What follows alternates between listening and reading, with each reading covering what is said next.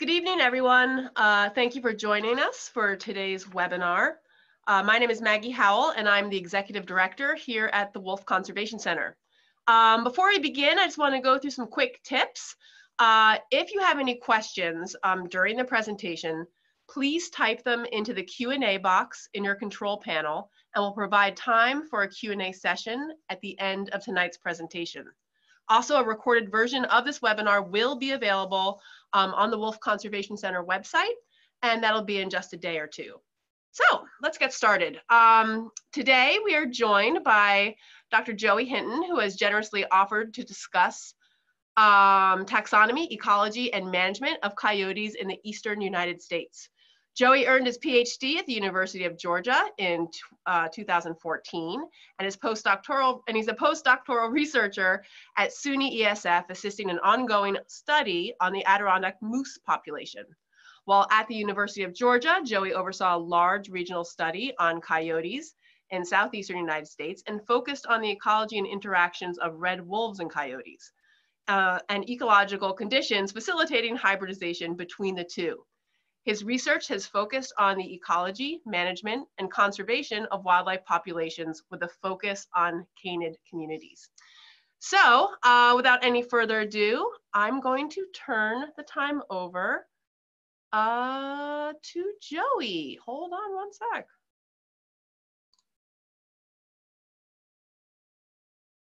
All right, here we go. Okay, you can hear me? Yes. Okay, excellent, awesome. All right, hello folks. As Maggie mentioned, my name's Joey. I'm a postdoc up at SUNY-ESF, and most of my research background has been on red wolf coyotes interactions and their ecology here in the eastern U.S., mostly in the southeast. So the talk today is just going to be like this large comprehensive discussion about their taxonomy, the ecology and management of those populations in this area. I feel like I took a big bite here, so hopefully I can get most of it in the 45 minutes or so that I have. But just a quick background about like the kind of approach that I've taken to studying coyotes, and what I think is kind of unique to what we've been doing at UGA that started in the recovery area was that we came in looking at an issue from a conservation perspective with managing red wolves and seeing coyotes as a potential threat. And over time, relying on what was in the literature wasn't very useful. And I'll get into that here shortly in the talk, because what we were seeing in the recovery area, the coyotes were behaving somewhat differently than what was sort of being reported in previous studies. And over time, we realized it was an issue of scale. And a unique position that the recovery program was in with managing coyotes over a broad area and trying to manipulate certain situations to ensure that the red wolves would maintain some genetic integrity via mitigating hybridization threats. And so out of that, we wound up getting funded for other research throughout the Southeast to try to replicate that research in other states, to get at sort of broader scale research objectives, I guess, for agencies looking at managing coyotes and learning more about their populations. To do that, I mean, it essentially forced me to sort of take this big view of coyote evolution and ecology. So I tend to have this broad perspective of the species and learn to appreciate them.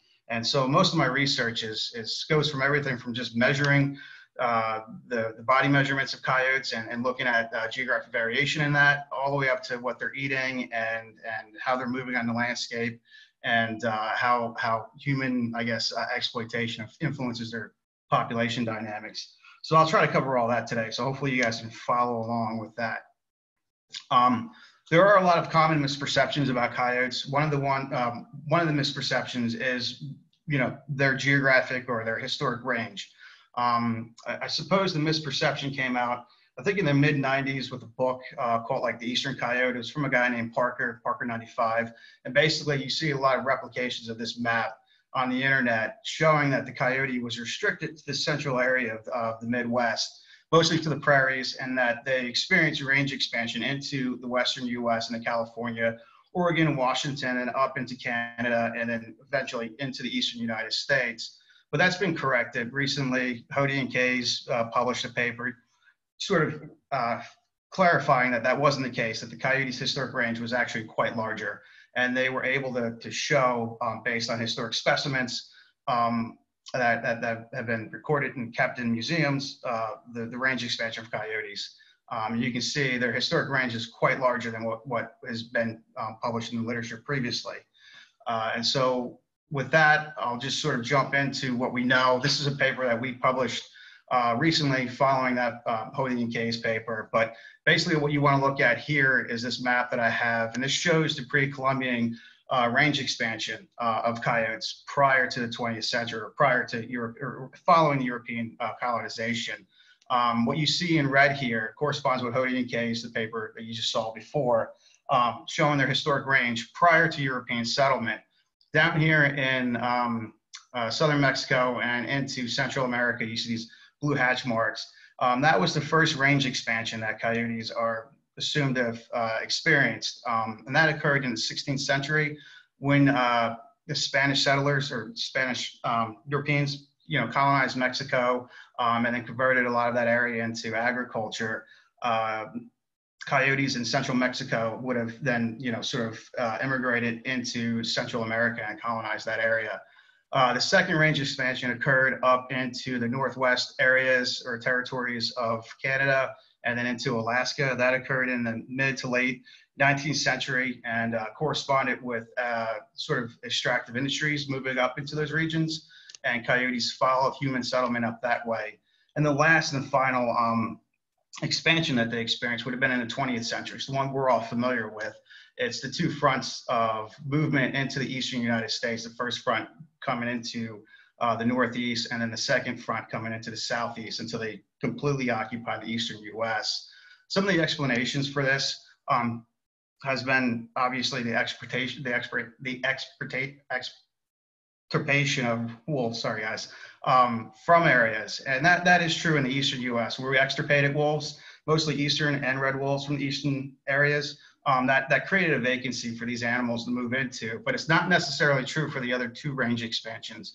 The Mexican gray wolf population didn't extend into Central America and southern Mexico, so there was no wolf species down here. Their first expansion was a response to habitat changes. And up here in the northwest areas of North America, the gray wolf populations were never extirpated either. And so coyotes were able to colonize in the presence of gray wolves. It just happens that red and eastern wolves, once they were extirpated, that coyotes were able to move into the eastern U.S. But even in that situation, it was a delayed colonization. So we extirpated most of our wolf species in the eastern U.S. probably before the Civil War, and even then, coyotes weren't moving east until we began changing the landscape quite a bit. Following the 19th century, with the advent of the invention of the car and converting agriculture, wooded areas into agriculture, we put in lots of road networks. Like every 10 years, there were major federal bills to build roads to connect rural areas to cities, so that you could basically revitalize these rural communities and allow trade to happen. And so as they were sort of draining wetlands, converting that and forested areas into agriculture, and then building roads to connect these communities, at that point, we start seeing movement of coyotes into the eastern U.S. It's not a surprise that you see this big movement of coyotes all throughout the eastern U.S. following the 1950s. I think it was 1955 when Eisenhower passed that large highway federal act, which pretty much established our interstate highways. And so when all that stuff was happening, it's not a coincidence that coyotes began popping up in these areas following that. The other thing too, which we'll cover here in a few slides, most of our common prey species that we hunt today were actually extirpated themselves. If you were alive in 1910, 1915, there's a good chance you could go throughout the remaining part of your life not seeing a white-tailed deer. There were quite few. There were few of them out there. It's the same thing with wild turkeys, beavers, otters. A lot of these populations that we take for granted today were quite low. And so with the advent of wildlife management in the 1940s, as a profession, and you start seeing this effort by the government agencies to start restoring wildlife populations, they essentially reestablished important prey items on the landscape that that weren't available for coyotes prior to that. So what essentially primed the habitat to be invaded, was the extirpation of wolves, but we also assisted coyote colonization by altering habitats and providing a new prey for them to come east. So just taking a step back prior to that, I just want to show, I guess, what we had in the eastern U.S. as far as Canis species and their evolution in this region.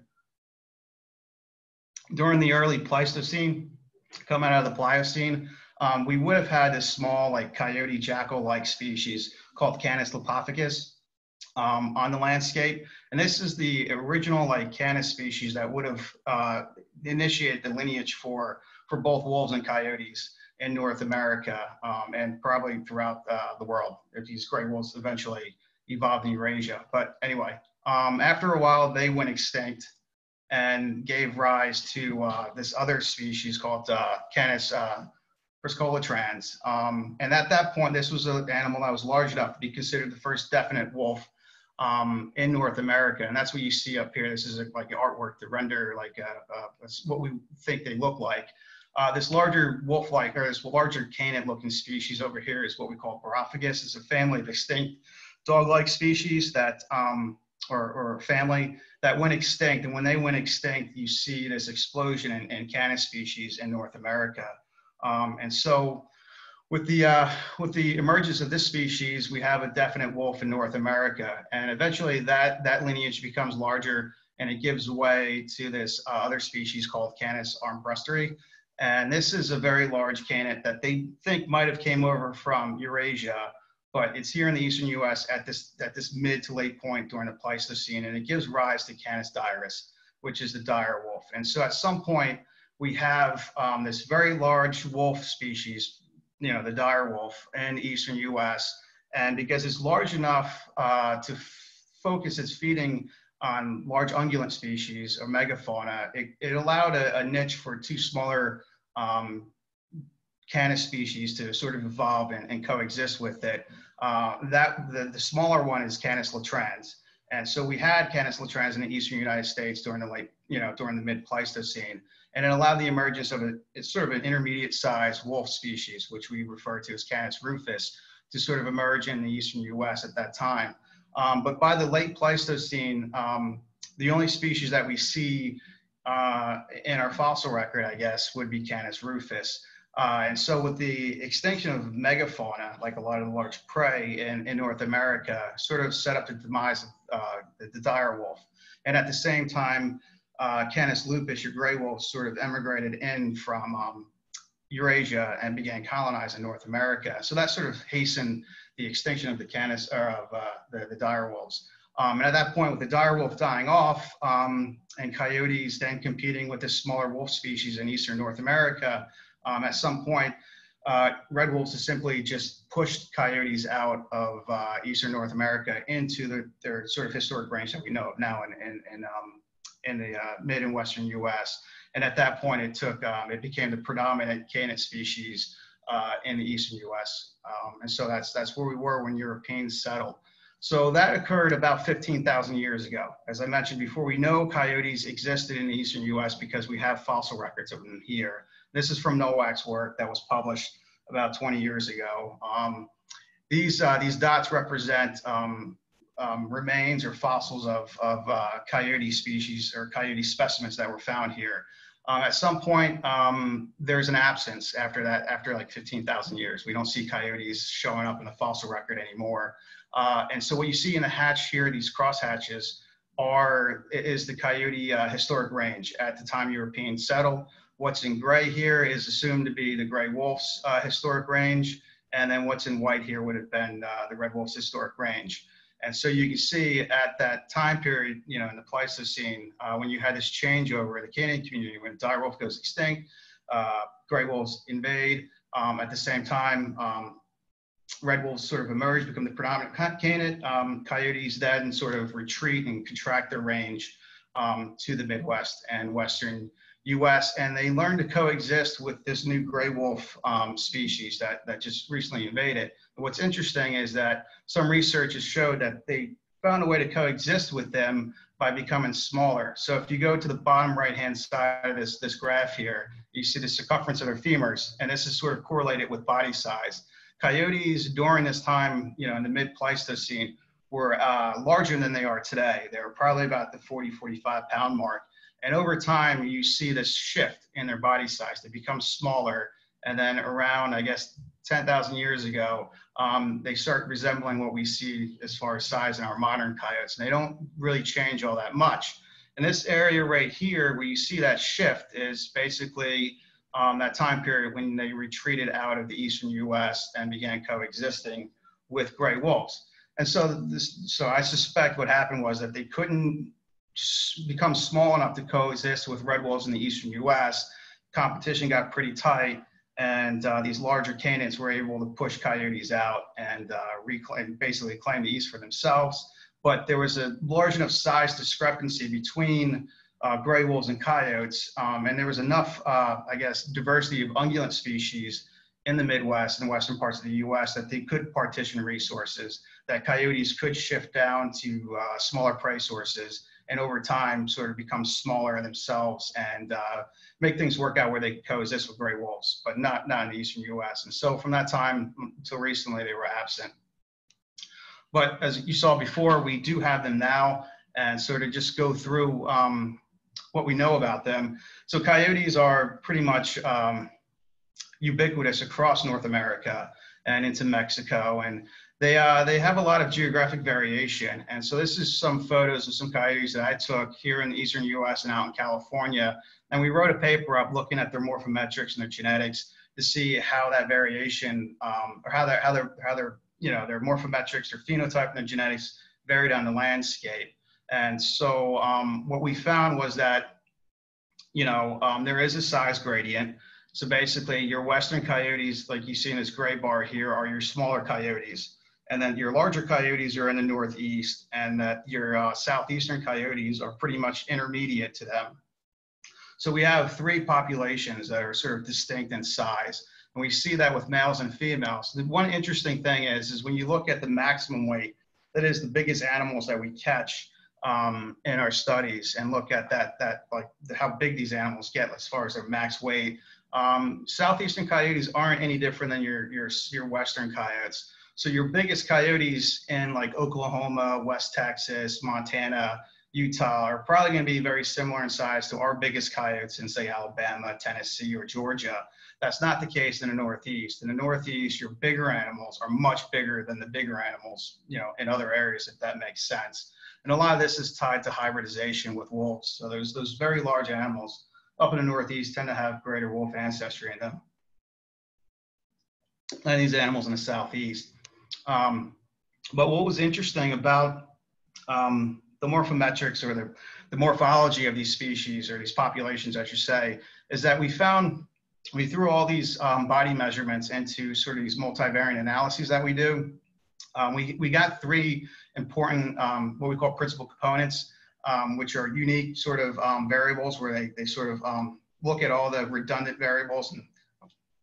And anyway, the point being is it's an approach that we use in morphometrics to reduce the number of variables we have to get at the key variable, or the key body measurements that are driving variation that we see.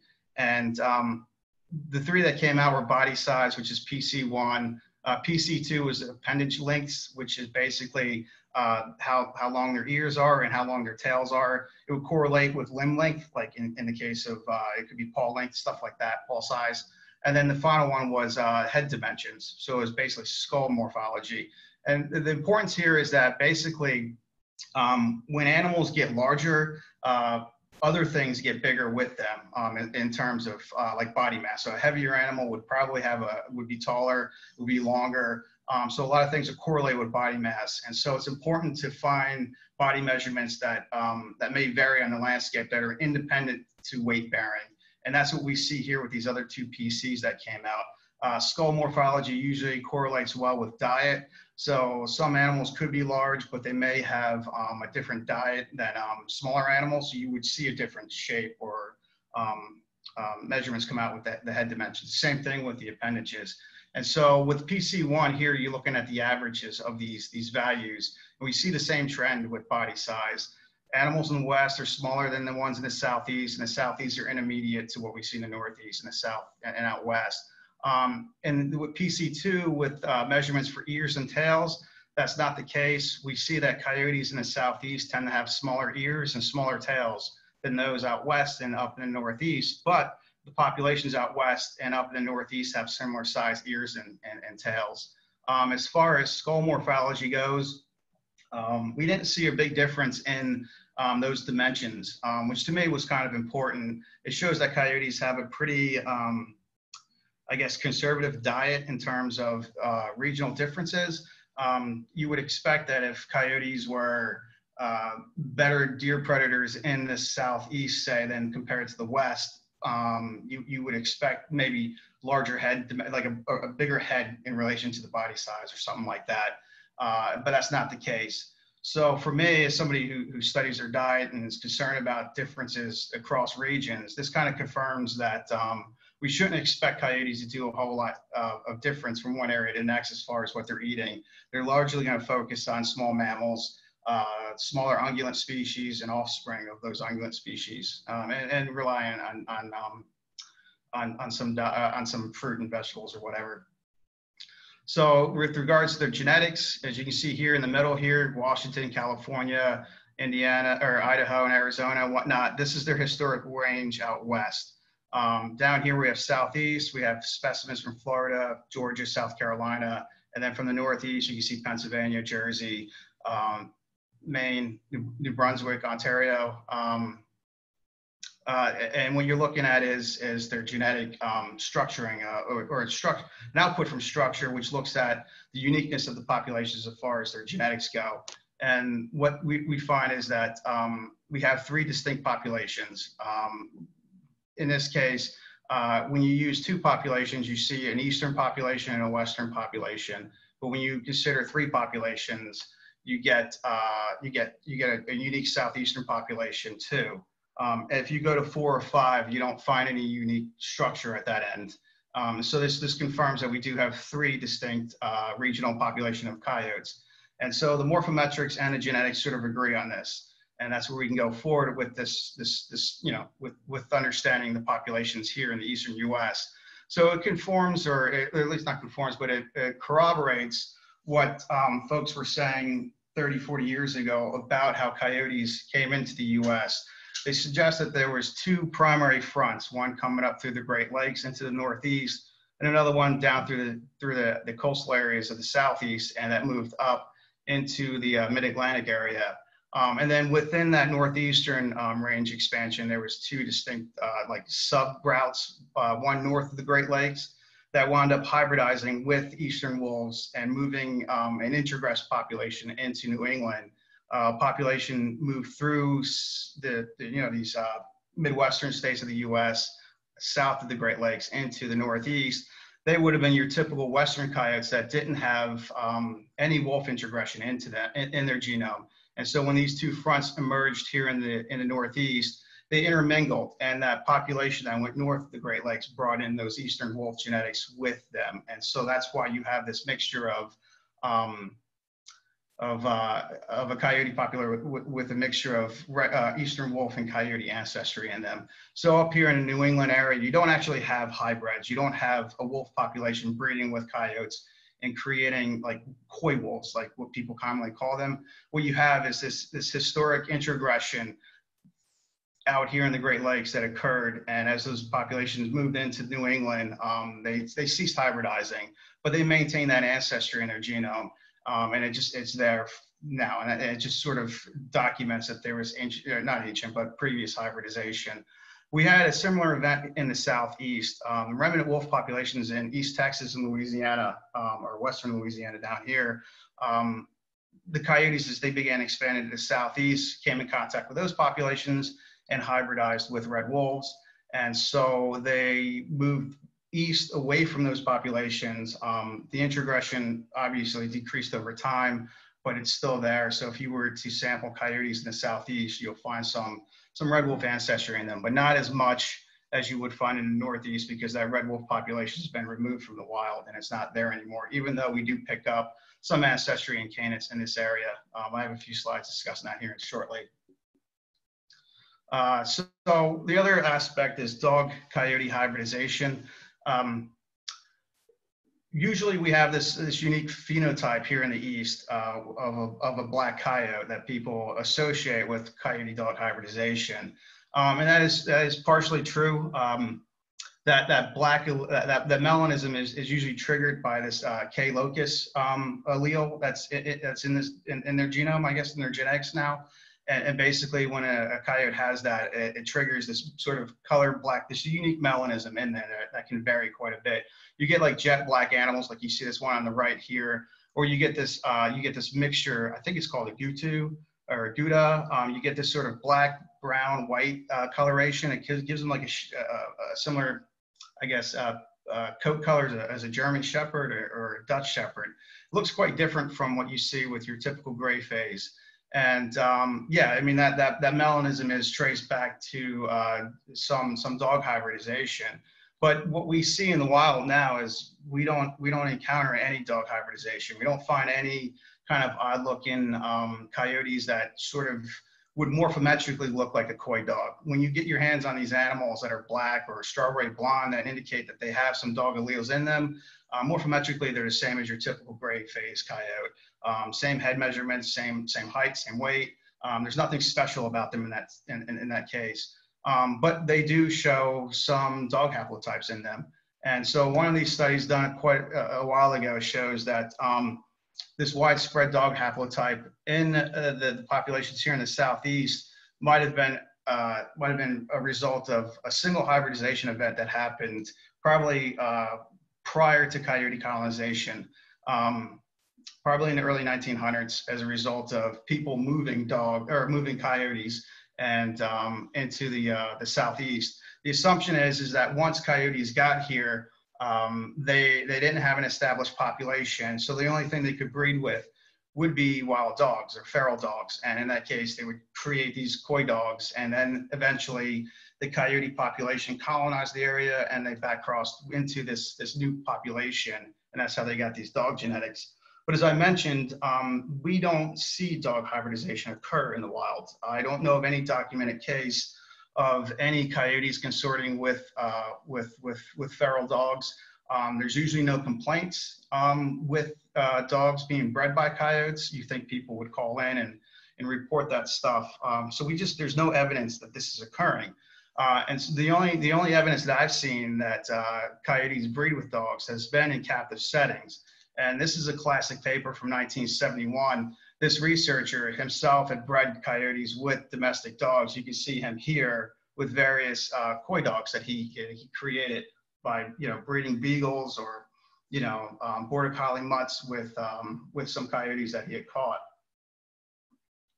And what's interesting is that he notes that they escaped, and that at some point he had to pretty much euthanize them to have some goodwill with his neighborhood, because he had issues with these critters getting out. And so this is what I suspected happened based on my experience working with these things in the wild, that yeah, people probably caught these animals when they first got here, or they imported them. And in the event that they had them there on their properties, they probably bred them with their dogs and maybe back crossed them again. And at some point, the ones that were very coyote-like probably escaped and then back crossed into the wild population as it began to colonize the area. So I don't suspect that the dog haplotypes that we see in coyotes out there in the eastern US results from wild breeding. I think it likely occurred through captive breeding with escapees. So now finally getting into the management component, I guess, of the talk. With them now established throughout the eastern US, they sort of exist on this sort of rural to urban gradients, and how we manage their populations differ on this gradient. Most of my talk is going to focus here on out on these rural communities that have them, because that's where most of my research occurs. In those areas, usually there's issues with coyote depredation on livestock, and there's also issues with their predation on wild game species or threatened and endangered species. And in these situations, usually our control of these of these issues, or how we manage for them, is through lethal control. Just because it's cheaper and it seems to be more effective short-term wise. But over time, we're seeing that non-lethal approaches are better, and there's increasing research suggesting that we should incorporate more of this stuff into our approach to managing coyote populations. And again, we'll get into that here shortly with the wolf stuff. But as they sort of progress into urban environments, you don't have livestock or these sort of endangered wildlife populations or anything like that that would commonly be an issue in the rural areas. Instead, you have issues with depredation on pets, and you have issues where you have some coyote attacks on people. Most recently, like here in Jersey, you had a recent attack on somebody at Rutgers. Every now and then you'll hear about a child getting bit or something like that. And so those are issues unique to urban areas that you don't often see in rural areas. And instead of involving your resource agencies or your agricultural agencies, a lot of times people turn to their local municipalities or their homeowners associations, who then reach out to, say, wildlife services, or your resource agencies, like here in New Jersey, the New Jersey Department of Environmental Protection, or if you were in North Carolina, the North Carolina Wildlife Resource Commission, stuff like that. And in those situations, they may advise the landowner to go ahead and contact a private trapper to do something. But a lot of times, when people call in and have these issues, they don't want to kill the coyotes. They just want to remove them from the area, but you can't relocate coyotes like that. And so lethal methods become an issue in urban areas, and they're usually, like I said, unpopular. And so as we start dealing with this issue, resource agencies are concerned about this, and they are ongoing research to figure out how to manage coyotes in urban areas non-lethally through, establishing flandre posts or hazing and stuff like that. And so it's a research area that's kind of up and coming. It's an area that I don't do much research in, so you're not going to hear much of it here on out.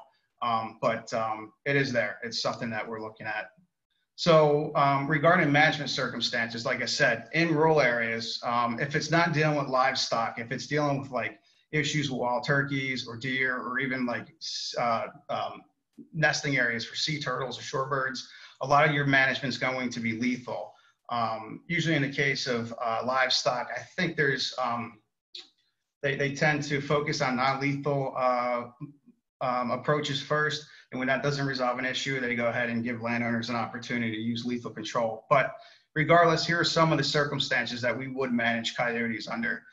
In this case, we may want to use, we may want to reduce their densities to sort of help propagate some reintroduced populations that are vulnerable.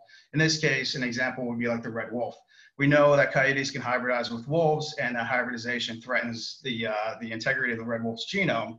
And so in that case, we have deployed both lethal and non-lethal approaches to managing coyotes in North Carolina. Another one is when you have prey populations that you want to sort of meet a sort of objective or a management goal. And if coyote predation is suppressing their numbers and not allowing you to reach those objectives, you may go in there and remove coyotes to sort of help those populations rebound to a certain level that you feel meets management goals. The other issue is if they focus on sensitive prey populations, like I mentioned before, along coastal areas where we're trying to recover and conserve sea turtles or certain shorebirds that are endangered, their nesting areas are sensitive to predation. And so when coyotes come in and predate on their nest, it's an issue. In that case, you may want to manage them around those areas. And then finally, if there's specific areas that you're managing for a particular species and predation has a negative effect on it, you may want to go ahead and use some lethal control to remove that pressure on those species that you're concerned about. And that's kind of redundant with the other three circumstances that I just mentioned. As I mentioned before, the white-tailed deer populations is the primary, I guess, issue that sort of triggers concerns about coyote presence in the eastern U.S.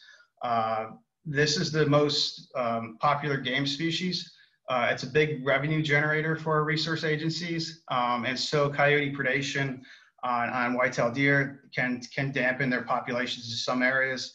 And then that may affect hunter recruitment. It may affect local economies that rely on hunting for revenue and whatnot. And so, yeah, so that's the primary trigger for our concern about coyotes. If coyotes didn't eat deer, if they just subsisted on rabbits and small mammals, we wouldn't be concerned about them. We probably wouldn't be having this webinar right now.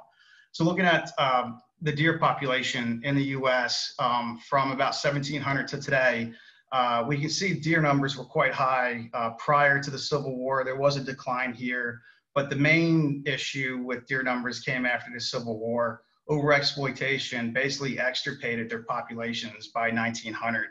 Although they weren't extinct, most areas white-tailed deer were absent from. And then once in the turn of the century came along and we began establishing important conservation and wildlife management laws, there was an effort to begin recovering game populations. So starting in the 1940s, we began translocating deer from like the Great Lakes region, parts of Texas, into parts of the southeastern US to recover their numbers. I don't think in areas of the Northeast there was many reintroductions. They were just small populations. But either way, these populations were protected. There was no deer hunting at that time. And these efforts sort of, they wind up recovering deer. And you see this big explosion in deer numbers throughout the US from 1950 to today. And so these efforts have basically reestablished deer throughout the eastern US and most of North America. And they're now a common game species. And so they're here. And this is basically, this is what corresponds when coyotes began colonizing the eastern US. And so they are feeding on deer, and it is the primary issue that we have with their management. So just showing here the eastern US, the states, you can see these red lines. These indicate growth of coyote populations from 1970 until about 2014. And most states you see a J-shaped curve that indicates like exponential growth. So we know coyotes began not rebounding, but began sort of exponentially growing in most areas after 1970 and sort of saturated by the 2000s. And so if we take a quick look at deer numbers and coyote numbers in South Carolina, that's where you see this red block here, looking at this J-shaped curve. What you see with deer numbers is that at the at the beginning of the 1970s, you start to see this recovery of white-tailed deer populations in South Carolina. And then around 2000, you begin to see this decline in their numbers in that state. And that sort of corresponds with the coyote population in this purple line. You see the number of coyotes that were harvested that correlates with their population size. So you start seeing this big explosion in coyote numbers. And what they're concerned about in South Carolina, like they would be in other states that are seeing a similar trend, is that as you see coyote numbers increase, you start to see this decline in deer numbers. There's been a big debate about this in the U.S. Among wildlife biologists as to whether or not this should trigger some concern. There's some folks who don't think it should because deer numbers aren't threatened at a big scale. They're here. They're quite abundant in most areas. But at smaller spatial scales, there is an issue. And so that's where management gets concerned because it creates problems for them in some areas that they may be managing for specific things. So depending on who you talk to, they may not consider coyotes a threat to deer, others not so much. I tend to fall on the side of where you don't have to worry much about coyotes. They're not having a big impact. But like I said, others may think they are.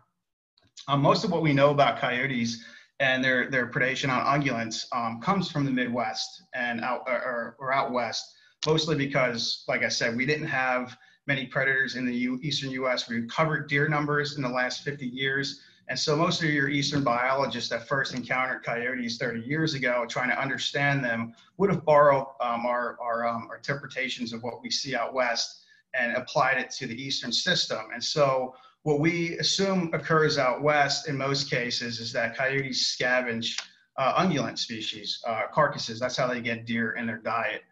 Usually in those areas you have winter mortality and some die-off of individuals, and coyotes exploit those carcasses. And now that we have gray wolves in Yellowstone, in this case, coyotes are exploiting carcasses that are created on a landscape from wolf kills. And so, early studies where scientists had seen that coyotes were consuming deer here in the eastern U.S., they assumed it was a result of scavenging because that's what they assumed was happening out west. But that's not really the case.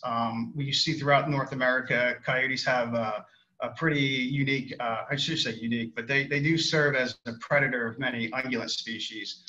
Even though they don't hunt adult bison, there's been incidences where they have taken their calves. Not a lot, but you can just see the boldness of coyotes when there's an opportunity to take advantage of it.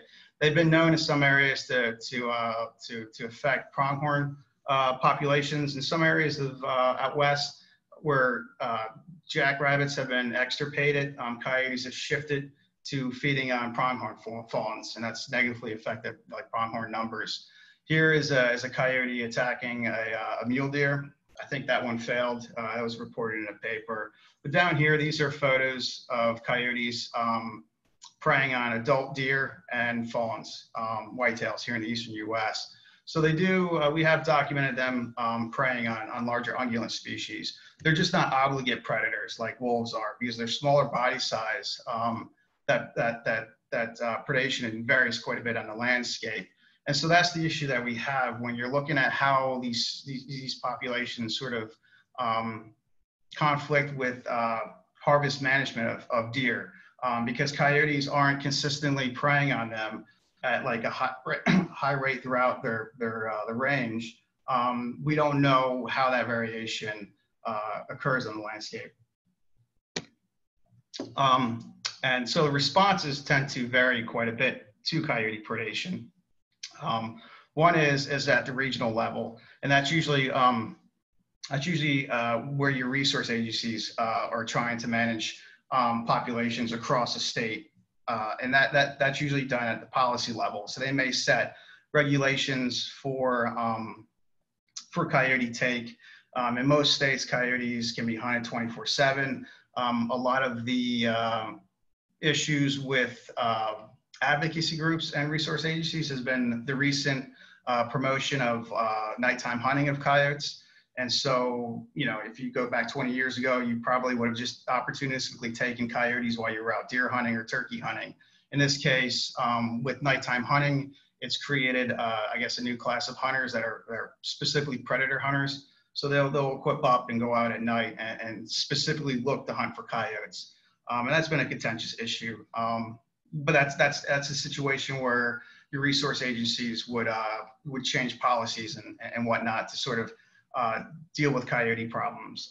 At the local scale, your resource agencies, because in many cases they don't own a lot of land, your local scale management is going to be typically your landowners, and they'll work with some groups like the Quality Deer Management Association.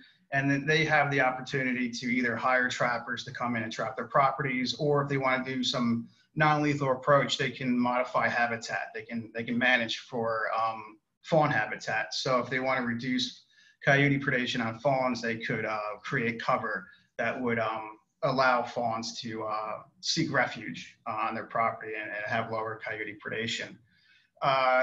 As you guys are probably aware already, large-scale control has historically been poor. Coyotes have always been, I guess, heavily exploited by humans and targeted by our resource agencies as far as reducing their numbers. And we haven't effectively found a way to do that. But small-scale controls have yielded sort of contrary outcomes. So in some areas where we have lethally controlled for coyotes, remove them from properties, you can see where fawn recruitment increases, and so some of those management objectives are achieved. Other areas where you remove coyotes, you see no change, and say fawn recruitment, there's still high predation, and so it's hit or miss. But at the end of the day, it's still, you know, the opportunity to control is still there. So when many of these statewide programs are established, to me, in my opinion, they tend to be vague. And one of the reasons is because it's so difficult to set objectives and achieve goals when managing coyote populations that it's probably best not to do that. And so a lot of these programs are just there to establish some type of awareness, allowing people to know what their legal tools are to sort of manage for coyote populations. And that's where I think a lot of state agencies are right now with these populations. And that's a result of, I think, a lack of knowledge as to what their populations are actually doing on the landscape. So we have a really good history of managing populations. If we want to, we know what to do as far as deer as far as deer, turkeys, otter, stuff like that I mentioned before that we recovered. Manage these species, we do a good job of manipulating the populations to get to certain objectives. And a lot of that's because we know populations are more than just a head count. There's usually ecological evolutionary processes there that are resulting in these persistence of these species. That's tied to like survival, reproduction, emigration. The issue here is that the coyote populations tend to be operating probably at a scale that we don't understand. So we don't know where to apply these management tools. They likely have this meta population structure on the landscape where you have areas where coyote populations are doing really well. They have more, their birth rates are greater than their death rates, which we call like a source population. And there's other areas where their populations probably struggle and don't do so well. Those areas we call sinks, where you would have more deaths than you have births, but they still sustain. They're sustained through emigration from these source populations. And so our guess, at least mine is that coyotes are largely limited by space and mates. And so what we see is that you have this surplus of coyotes on the landscapes that we call transients that have these extensive movements. They bounce around and they seem to be nomadic individuals that aren't paired up with another animal, so they're not breeding. And then as you see with these colored areas, these are home ranges of coyotes that are paired up with another animal. They're breeders, and they're essentially tied down to this area that they protect, their territory, and they're responsible for. They're the reproducing portion of the population, and these transient animals just sort of move around the landscape, bouncing around, and eventually a breeder will die, and this transient population individuals from that population tend to move in and assume the new resident role. And so from my perspective, at least working in North Carolina with wolves, what we were seeing was that during the hunting season, you'd have a number of people come out and they would harvest a lot of our canids on the landscape, and they would create a lot of turnover. And then you would see these transients collapse in those areas that experience high mortality, and they would essentially pair up, form new breeding pairs, and start breeding again. So you saw this sort of restructuring of the population following hunting season.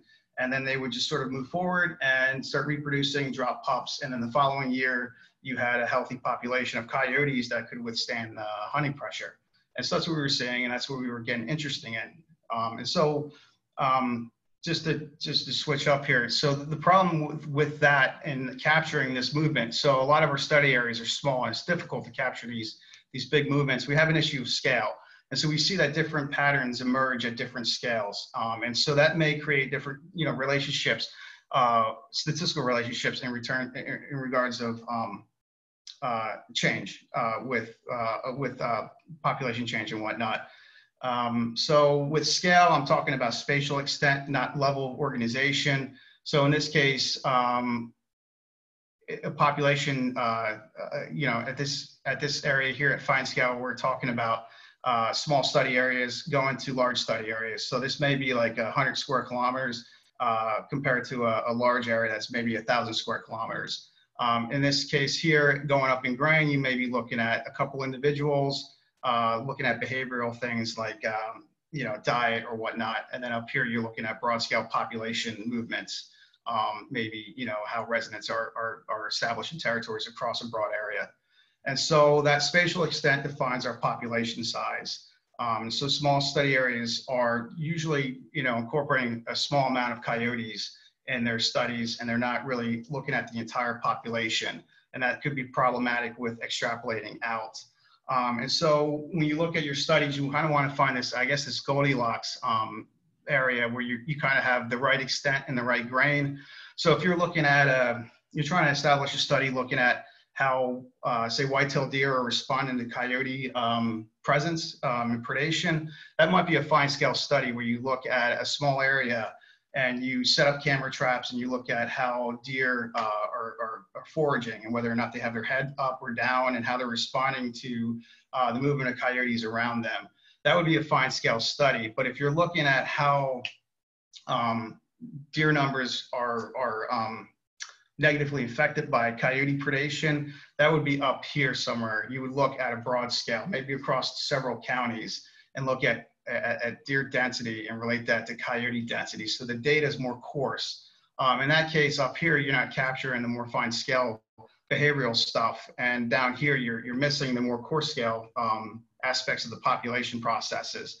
And so the hard part is trying to find that middle ground that your studies can do both. Because that's important for management too, because management sort of exists at this gradient itself. And so that's where we were here in the recovery area. We found sort of a happy medium there, I thought, as a PhD student when I was out there working. As I mentioned before, when I look at coyote studies in the literature to get familiar with other folks were doing, most of the studies areas were like 150 to 300 square kilometers. Eastern North Carolina and the Albemarle Peninsula, where we had red wolves in the recovery area, that area was about 6,500 square kilometers. It's like 3/4 the size of Yellowstone National Park. So that study area would essentially encompass like 20 like average coyote size study areas from other areas. And so here you have like 4 boxes in different colors. These would represent your average coyote, like the size, your average size of a coyote study area. And if we were looking at diet in the recovery area, and these would be 4 independent studies here around Pungo Lake, where you have a lot of like tundra swans settle in during the winter when they're migrating down. You would find a lot of bird and coyote diet there, or wolf diet, and you would assume that they play an important role for food, basically, for these animals. If you go north up here in this Weyerhaeuser lot, further north, there's no water there. You don't have tundra swans there. What you would see with these coyotes or these wolves up in this area, they would be mostly consuming deer, rabbits, and small mammals. But over here in this purple box, there's some hog barns over here. So the animals that exist over here, they're consuming some domestic pigs that are carcasses that are often put in these hog pits when they're discarded. And so you start to see this reliance on, I guess, domestic food, supplemental food or whatever. And then there's a Dare County landfill out here where this yellow box is. So the animals out here tend to have some anthropogenic food sources in their diet. And so looking at these 4 different areas, if there were 4 independent studies, you have these contradicting findings about their diet. But that's not a problem when you look at the entire population across the peninsula. And that's what happened with me by accident, by working with the recovery program with my PhD. And so when we were seeing different things out there, I realized it was because we were studying an actual large coyote population. And most of the animals that we caught and captured out there stayed within the recovery area, except for a few. But basically, the management out there was to look at breeding pairs across the landscape and manage them. And they did a bunch of different things that I had the opportunity to work with them with. One of the areas was how they managed for coyotes. And like I said before, they did a mixture of lethal and non-lethal control. That non-lethal aspect was sterilizing coyotes out there and putting them back out and studying them. And that came through with the annual monitoring. So we go out and trap them, put radio collars on them, and then cut them loose, and then monitor for reproduction, at least for the wolves. And when we were doing that, we would routinely pick up coyotes or hybrids. Instead of letting them back out as reproductively active individuals, we would sterilize them. And so then we would put them back out with the intent that if they had paired up with the wolf, it would prevent hybridization and limit introgression into the population. And what we found out was that these individuals maintained strong pair bonding with other coyotes. And so they were able to maintain territories. When they weren't territorial and they were moving about, when a vacancy opened up, they would move in and acquire that territory just like another normal non-sterilized coyote would. And the important thing here was as space holders, they could displace coyotes that weren't sterilized. We had a lot of situations where coyotes were establishing territories around wolves. And in this case, if they were breeding, they would generate pups, and those pups would become juveniles, and then they might interact with other wolves in that area, other juvenile wolves, and they could hybridize in that situation. But by sterilizing them, they didn't do that, and they prevented other animals from getting into those areas. And just to give you a quick synopsis of like how this technique worked, This is a red wolf pack. These three animals were poached, and so that created a vacancy on the landscape. We knew that we had to go back in there and trap for the wolves, and we were going to have some coyote encroachment. These gold dots down here represent a wolf that moved in, a female. So we were lucky that this female wolf moved in, and we were able to monitor her. But we had these other coyotes collapse in the territory, and we wound up sterilizing those animals. So this is a coyote pack up here. This green and this other one is purple one. So you have three breeders move in, which were 6 coyotes that wound up being sterilized. These brown dots were a coyote that she paired up with. And so essentially we removed 3 wolves, and we had 6, 7 coyotes collapse in on that area and occupy that space. Over time, we have to figure out how to remove those animals. And then you have other animals around. These are GPS locations for other, resident animals nearby. We had animals in here. There's no dots because they're VHF. I just don't have that data on me right now. So the issue we had to do was remove this animal, which we wound up doing, and freeing her up to have somebody from nearby move in with her. Luckily, this wolf here was available. He did just that, and we were able to recoup that area for the wolves. And that's usually how the sterilization works.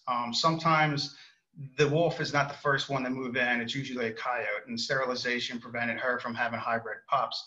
So after a year, we removed her. He paired up with her, and for 3 years, they were successful at raising pups and creating new wolves in the landscape. And so what we see is that in these small boxes, like these smaller scales, you're trying to implement management on the population at these local levels with the idea that those effects would ripple out into surrounding areas. So by having this breeding wolf pair here, those pups would eventually disperse out down here, or they may disperse back east and reinforce the packs out there that lost breeders.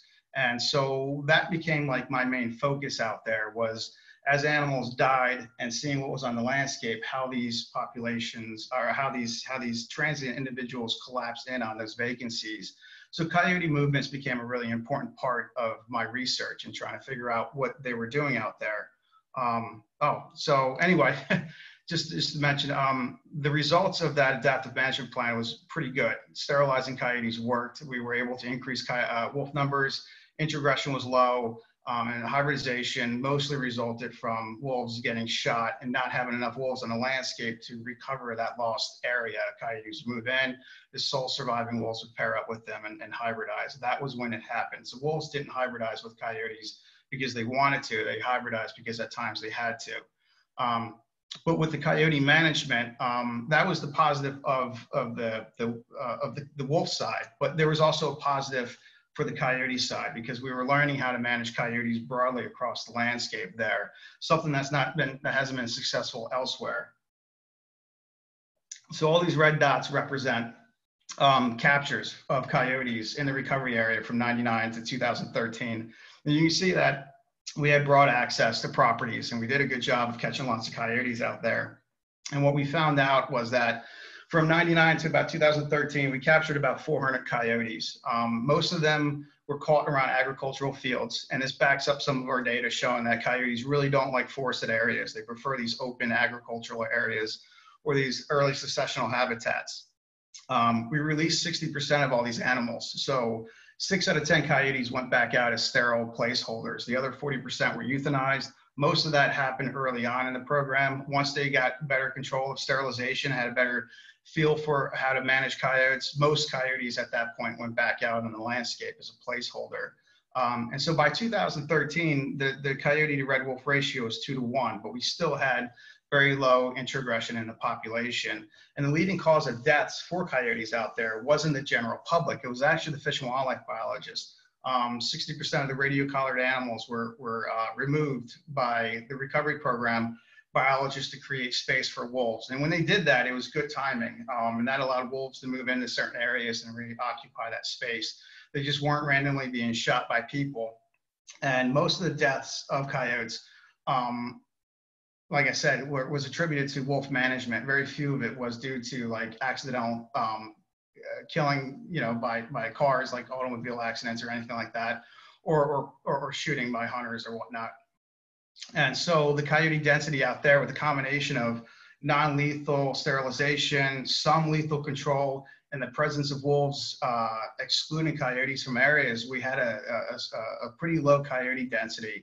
It was about 0.04 coyotes per square kilometer. So that works to be about 40 coyotes per 1,000 square kilometers. The only areas that you would see that kind of low density would be in their northern latitudes, like up in Alaska, the Yukon, very far north in the northeast, towards like into Canada. That's very, you know, when you go outside the recovery area, you would find considerably larger or greater densities of coyotes. So like I said, the management out there worked really effectively at keeping coyote numbers down.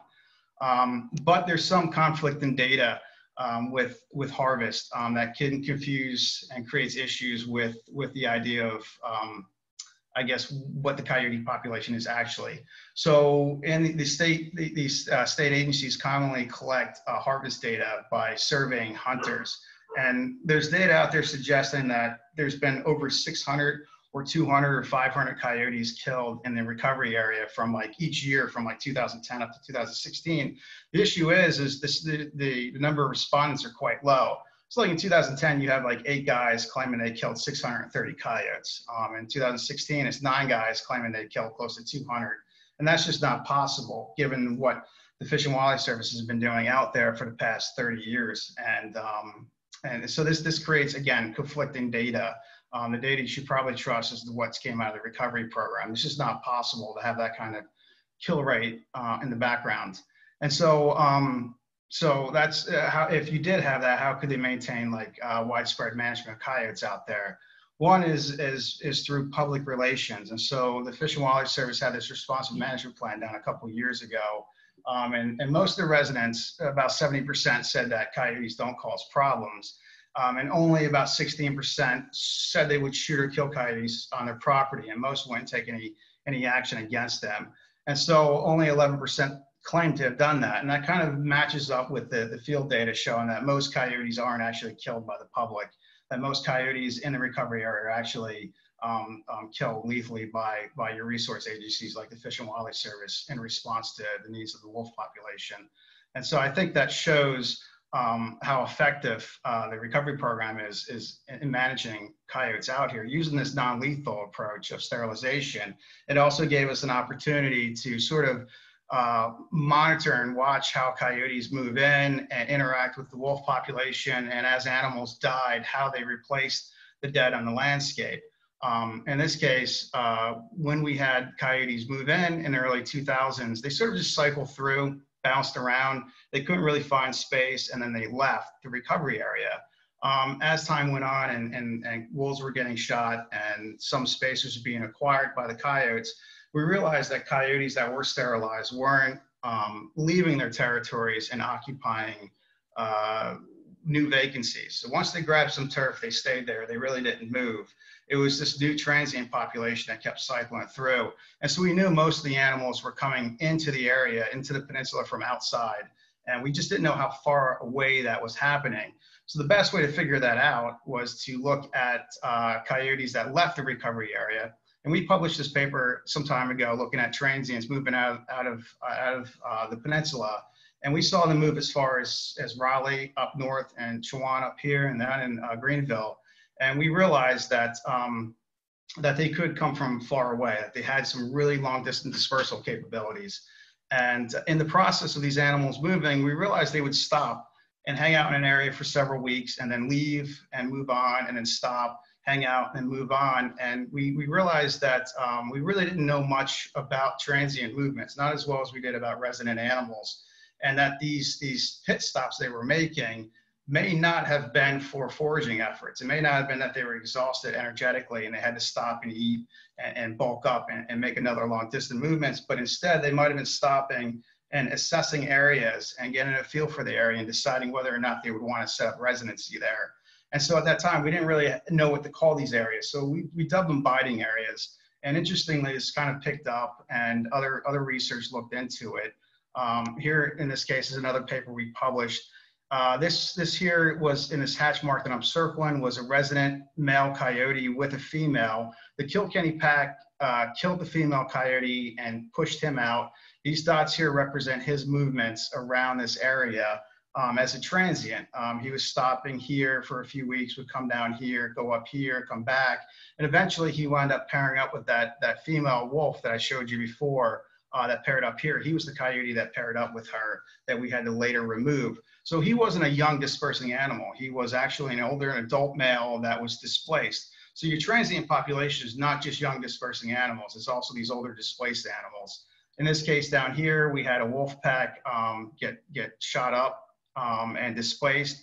This animal was a transient, just sort of biding around here, eventually moved in here and became a breeder and established a territory there. So a lot of times this is what we were seeing, was that these transient animals would wind up just biding around, and then when something opened up, they jumped in there and took advantage of it.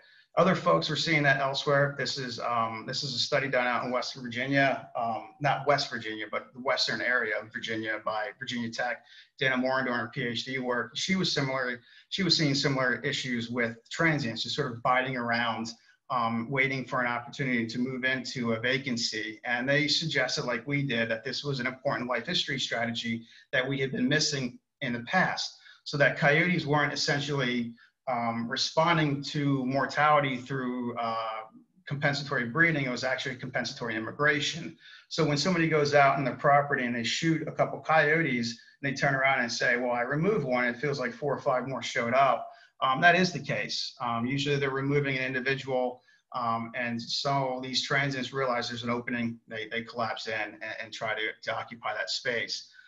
So that became the big research question that some agencies want to know, and we were able to go out of state, out of the recovery area, and look at elsewhere. So we had to set up the situation where we launched almost 200 GPS collars on coyotes in Alabama, Georgia, and South Carolina to replicate what we saw in North Carolina. And that was to just basically look at the differences between these resident animals and these transient animals to see what was going on. We want to know basically when a resident became a transient, basically when animals dispersed from their natal territories, or when a resident animal lost its territory due to some event. When they became a transient, they really had 2 options. They had to go back out and move extensively, looking for an opportunity to grab a territory, and if they didn't, they would have died trying. So there's 2 outcomes. They either become a breeder or they wind up dying. And so that was kind of important with us trying to figure out how these animals were sort of persisting and maintaining populations in response to these types of pressures that they would see on the landscape. And basically quantify their space use, look at habitats they were using that may or lower mortality risk for them. And then once they do establish territories, what they're using within those territories. So this stuff can be pretty messy. Just to show you how this might work, this is 3 animals in a coyote territory in Georgia. So the small dots, the small red and yellow dots represent the male and female breeder. The big blue dots are their juvenile offspring from that year before. You can see the territory there that the juvenile uses it just like the adults do. And it did that for about 4 or 5 months when we had the collar on it. It showed very cohesive movements with the adults and did everything with them. But at some point, it wound up shifting its use of the territory to the edge and began making these excursive movements outside and exploring. And those we suggest are like predispersal movements. So it's sort of taking a look at the landscape and getting a better feel for it before it steps off. And then it does. And finally, it left its territory and sort of did this big looping circular moving around Augusta, and then came back in and wound up getting hit and killed on 520 here, the highway. And so those kind of animals can be problematic because they're not truly residents, but they're not transient. And so that data can be a bit tricky. And so when you catch animals, you catch them in the process of doing that. So in these red dots represent 1 coyote, that's a transient. Yellow, again, another transient animal. You can see they're just sort of bouncing around. And eventually they just sort of stick. You know, in this case, this yellow animal wound up establishing a territory here where it's, you have those purple dots, and the blue dots represent this animal, and red establishing a territory there. And that's kind of interesting. Like, these are settlements. These are situations where coyotes are finding a way to establish a territory with a mate, and we don't know what they're looking for. And so some of the research is trying to figure out just that, what's triggering that behavior.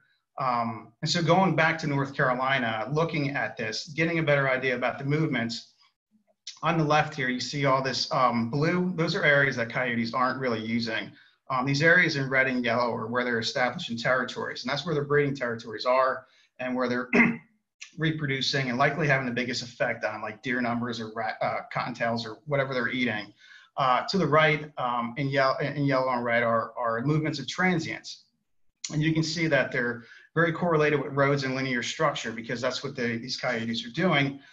They can't use the wooded areas just because they're not usable. They're just too wet and too thick for them to hammer out some use, and they can't use territories. So they're sort of forced in these interstitials between unsuitable habitat and territories, and they just sort of bounce around in these road networks. Like I said, it's like a game of musical chairs. As they move around, they're waiting for something to die. And in that case, they're going to fill in. When we looked at, the 3 states in the Tri-State Project, Alabama, Georgia, and South Carolina, we found similar movement patterns too. There weren't, everything in red here is really good breeding habitat for coyotes. In yellow is moderate habitat, but what's in blue is probably poor quality habitat. And then over here where the transients are, we see a sort of similar pattern, but most of it's these linear movements along these power lines and roads and whatnot. So we're seeing a similar effect of space use with coyotes outside the recovery area. They're not ubiquitous as far as breeding territories go, but there are areas where coyotes have a hard time establishing territories or persisting. And that large blue area is the signature here. Not sure exactly why that's the case. It's mostly forested area that they don't like. We had some animals out here. We had other animals down here around this area, and just for whatever reason, this is a low population or a low density area for coyotes. We're in the process of figuring that out. But what's interesting about that area is that, like I said, this southern route into the southeast, the animals mostly moved along the coastal bottomland areas up into the mid-Atlantic. They never really pushed across the Appalachian Mountains. They kind of hit that and wound up doing this pincer movement. I think that's kind of reflective of that habitat there, where it forced them to move their movements down the agricultural areas of the coastal bottomlands. And then, like I said, it has to do with habitat. Coyotes like open habitat so they can pursue prey. Down here, these are actually photos of 2 wolves, but they use similar habitat types. In agricultural fields, there's not a whole lot of understory with them, especially with row crops. But some of these forested areas can have really dense understory. It's essentially like a vegetative wall that prevents movement. And so coyotes are essentially pushed out of these areas just by vegetation growth. And so those are habitats they're not going to use, which is why they don't heavily rely on forested habitats in the southeast. And instead, they prefer these timberlands where you have these early successional habitats, or you have areas that are the understory is not as well developed. And so you look inside their territories.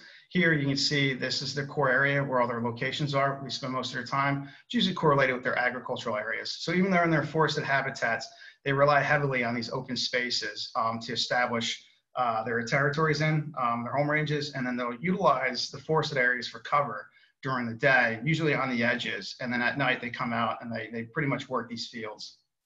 And so in those areas, we go in and collect scat to get at their diet. What you see in red is red wolf diet. You can see red wolves rely mostly on deer and rabbits and small mammals. In North Carolina, you see a big drop off. You still see quite a bit of consumption by deer, both by coyotes in North Carolina in the tri-state area.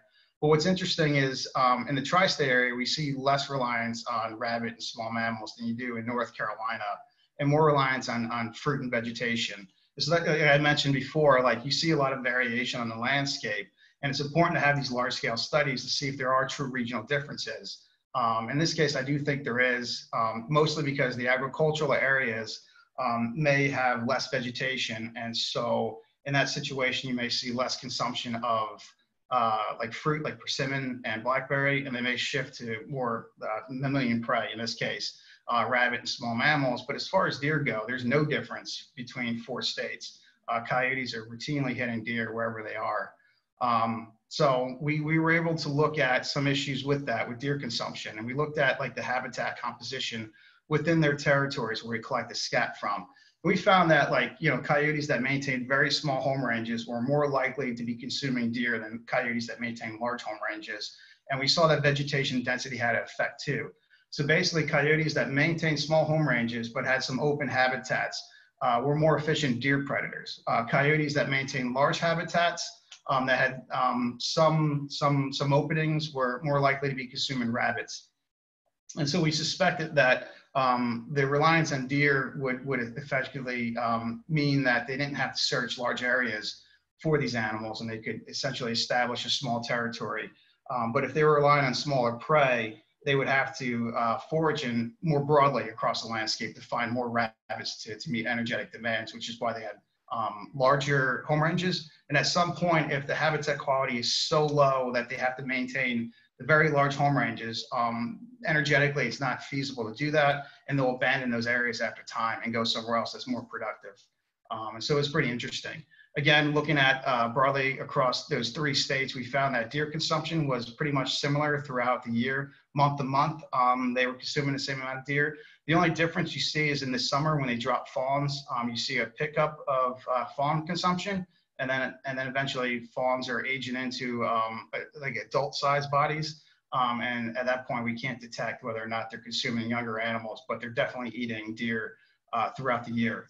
This sort of contradicts a lot of previous studies that suggested that coyotes were eating fawns during the spring and summer, but then shifting to scavenging deer during the winter. But we're not seeing any indication of that, mostly because of the corresponding data that we collected suggested that they were hunting them. One other thing that we found in North Carolina was that as the breeder body mass of wolves increased, we saw that they were more reliant on deer. So the bigger the animals are, the more likely they had to consume deer more often. They had to rely more heavily on them as their primary prey.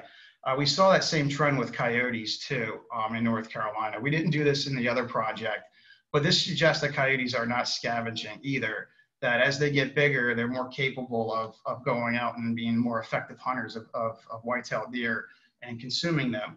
Being in the same landscape with red wolves, if coyotes were taking advantage of hunter-killed carcasses, you would have to assume red wolves were too, and that wasn't the case. And at times we had coyotes pair bonding with wolves and acquiring more deer in their diet, suggesting that coyotes were able to coordinate with wolves as a mate and effectively hunt deer with them too. So we were seeing that these animals were actually preying on adult deer out there, and we're assuming that's happening elsewhere. And finally, sort of to close up, I know I'm kind of taking a little while with this. The final thing here is survival, looking at what's killing coyotes across the landscape. And what we find throughout the Southeast is most deaths are related to gunshot mortalities. And this trend was the same for residents and transients. But transient animals tended to have lower survival than residents did. But survival altogether is pretty good, but they're not dying naturally. Overwhelmingly, they're dying at the hands of people. In North Carolina, we looked at red wolves, and we found this unique trend where survival decreases quite a bit during the winter and fall, and that's tied to the deer hunting season. October 15th is when deer hunting season starts, and so wolves are getting shot, and monthly survivals drop here, and then they pick back up when the deer hunting season ends in late December. We see another little drop with wolf survival in May and April, and that correlates or is at the same time of the year when you have spring gobbler season, so turkey hunters. So we see some gunshot mortalities there. Looking at coyote survival month to month throughout the Southeast, we're seeing similar trends too. You see that drop here in November and December. You see that unique dip in May. So we know that in North Carolina and outside into the other parts of the Southeast, there's similar mortality trends for coyotes. And what's interesting is when you go out and recover these carcasses, our next step here is to tie the habitat characteristics in with their deaths. So if we know what the animal died of, in this case, this coyote was shot, recovered here, I can measure different distances to say like a power line or to a road. In this case here, this is a food plot used for hunting. So there's a hunting tower here. So this coyote eventually showed his face and got shot and ran up here and died, and I recovered it. So we can assess that area and look at risk for these animals. If we can look at mortality risk, we can then look at how coyotes are responding to the landscape and where they're setting up their territories and breeding, and how they're avoiding being harvested by humans and essentially surviving on the landscape. And so moving out of this, The next big project, just to close up here, is in this area of the Gulf Coast where red wolves once existed. Just recently, two independent researchers projects found red wolf ancestry in eastern Texas and southwestern Louisiana. And there was recently the National Academy of Sciences put out a public notice asking for proposals for researchers to go in there and look at and survey the population to assess for red wolf ancestry. So that's kind of the big new thing for coyote research, I guess, here in the eastern U.S. is to go down here and look at that stuff. But for red wolf recovery, because the Wolf Conservation Center is sort of hosting this talk, I just want to close on that. With the coyote work that I did in North Carolina, when I first got out there as a Ph.D. student, I thought they were going to be a problem. And it turned out they weren't as terrible as I thought they were going to be, and that they were actually more helpful as a surrogate species for red wolf recovery. The issue that we have with hybridization is largely a result of anthropogenic mortality. With people killing wolves and coyotes moving in, and then the wolves pairing up with them because they don't have anything else to breed with. It's not really the coyotes' fault. They're essentially doing what they're supposed to do as a species in responding to this loss of a larger canid species on the landscape. But because they're able to pair up with wolves and because they use similar prey and habitat, coyotes are essentially, what I said, a surrogate species. And since we don't have other wolf populations elsewhere in the Southeast, but there is a goal of establishing new wolf populations in other areas of the historic range, we need to study those areas, figure out what the wolf population might do there. Is it a good area to put a new population, or is it an environment where wolves will likely not survive? And the best way to do that is to go in those areas and study coyotes. As I showed you with the mortality graphs just a couple slides ago, if coyotes are largely dying at the hands of people, if you were to put wolves there, they would die at the hands of people. When coyotes die, again, if they're dying during the hunting season, we could tell that those wolves would then be themselves killed during that time. And the most important aspect of studying coyotes is looking at how they respond to that mortality, how they respond to the anthropogenic landscape, and do well there. And once we know effectively how they're doing it, then we can try to see how wolves would respond in the same way. And if we know how wolves are failing and it doesn't line up with how coyotes are surviving, we then can establish, I guess, management to mitigate those causes. The big thing we see in North Carolina is this transient portion of the population. There's just enough transients of coyote. There's enough transients on the landscapes for coyote populations to sustain themselves.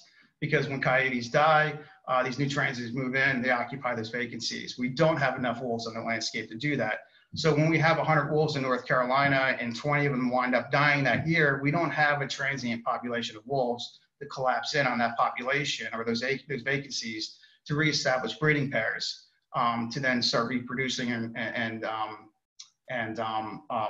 recovering. You know what I mean? And so in this case, that's what our suggestions are for wolf management, is basically to try to find a way to mimic what coyotes are doing and increase wolf populations enough that wolves saturate an area, and then you have this transient portion of the population. So when wolves die, wolves collapse in on those areas and reclaim them, as opposed to having coyotes do it.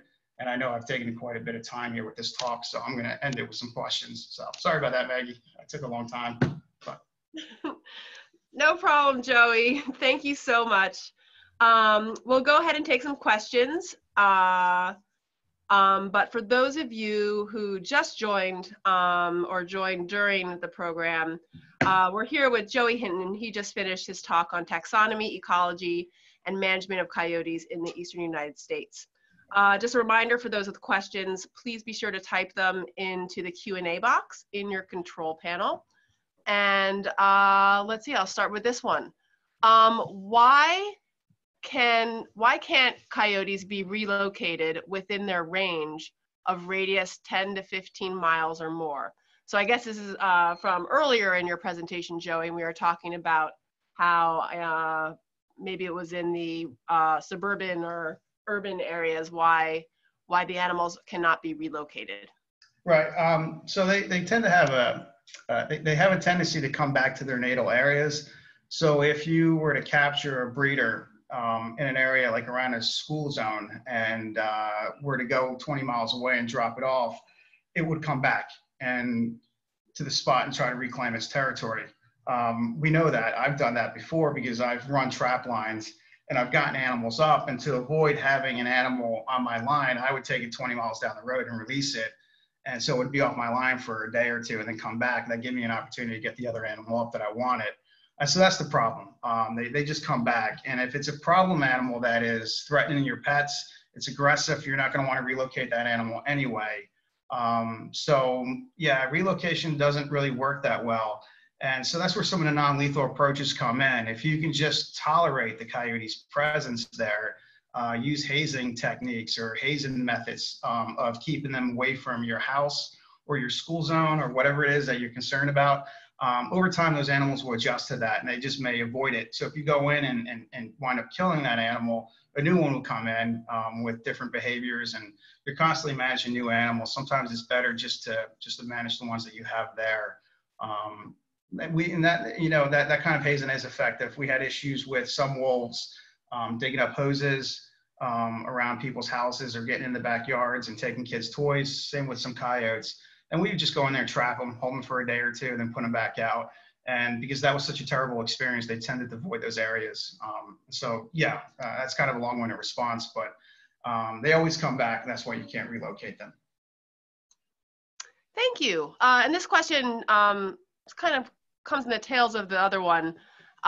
Says you mentioned earlier that more recent non-lethal management approaches are becoming more effective than lethal approach, excuse me, but also that you can't really transplant coyotes effectively, which you just stressed.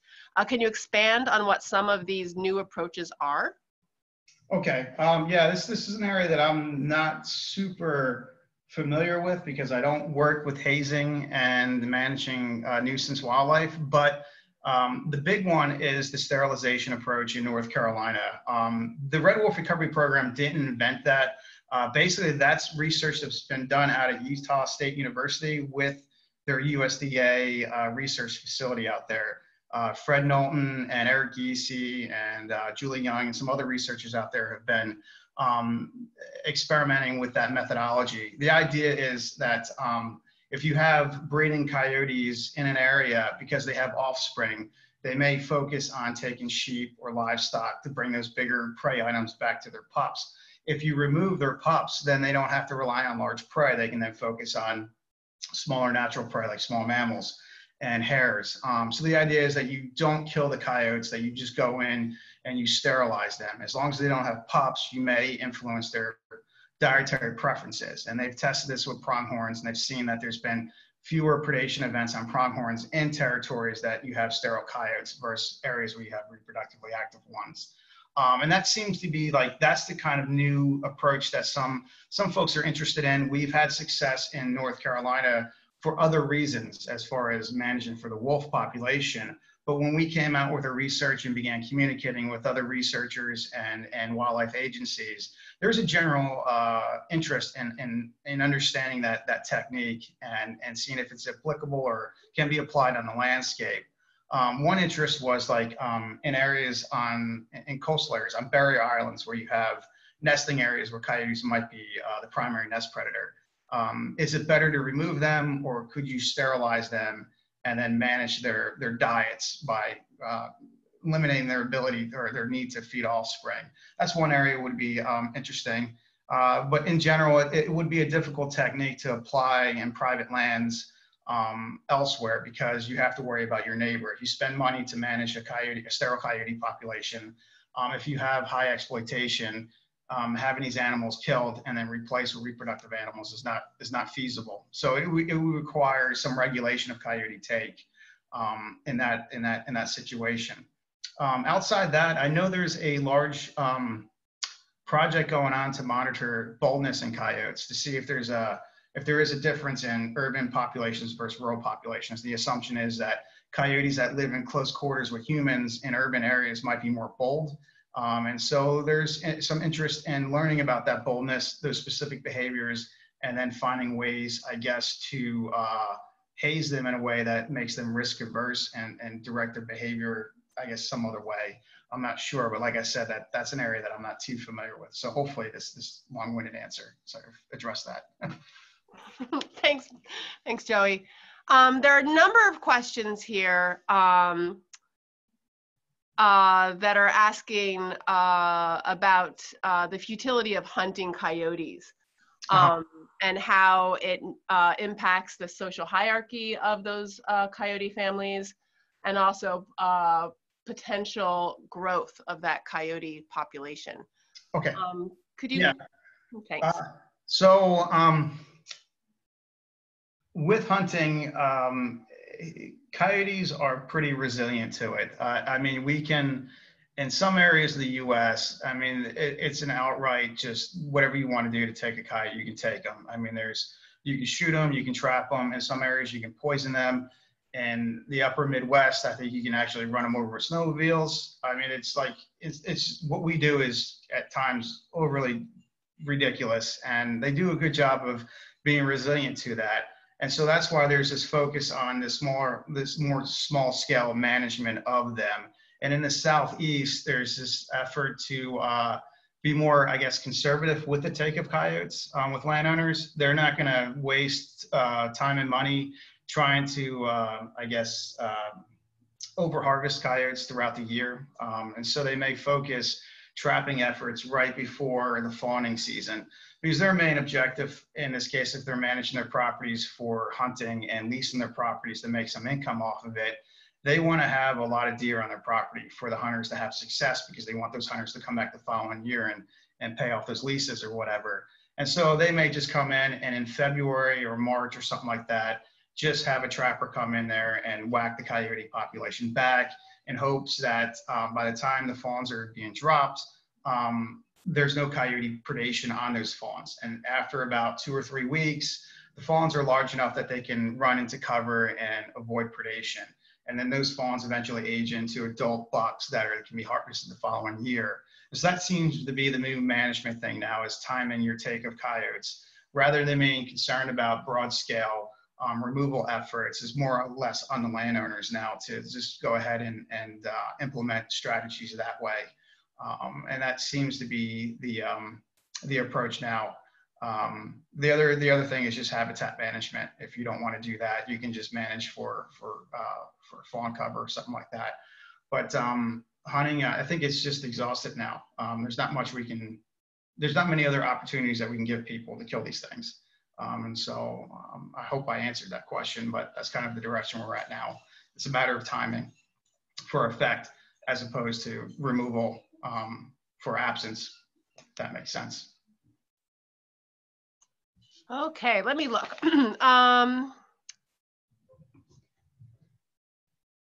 This one is, do you know, Joey, are you familiar with some of the things happening in Massachusetts? Coyote related? What's that? Excuse me? In Massachusetts, the question, it says, in hearings in Massachusetts to stop coyote killing contests, department speakers allege that coyotes killed mostly fawns. Oh, this is that related. From your research, that looks to be erroneous. No, they do. They do. My research shows that they do eat a lot of fawns. They eat a lot of deer. At 30 to 40% of their diet, at least down here in the Southeast, is deer.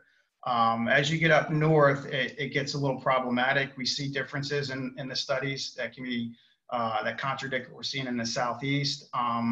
But in the Northeast, I would suspect they are hitting fawns. Some of the consumption of deer in the winter could be related to loss of adults during winter, severe weather and stuff like that, where they might be getting on the carcasses. But if the resource agencies are saying that the coyotes are hitting fawns, they're not. That's not erroneous, or it's not a mistake. They are. The issue is whether or not the deer population is itself resilient to that predation. And in my opinion, it is. I mean, white-tailed deer are going to produce a lot more offspring that can survive, and what the coyotes are eating are essentially, fawns that probably wouldn't survive that summer or that winter themselves. So, in my opinion, predation is fine. I don't think it's having a negative effect on populations, broad scale. Okay, let's just do one last question.